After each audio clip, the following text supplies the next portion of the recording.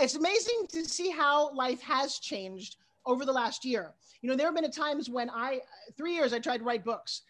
This strange guy gets me on the phone. The next thing you know, I'm writing a book with 149 of my favorite people, whole bunch of celebrities, and we made magic happen, became a bestseller, bound to be a Guinness Book of World Records, and. Reader of the One Habit book series, and what an amazing 2020 this has been. And I mean the best way possible. I met my publishing partner, Forbes Riley. We went from a 30-second cold call to creating the largest book on entrepreneurial habits ever published on earth. We did it with 150 contributors who are now my closest best friends, and we did it in just 30 days.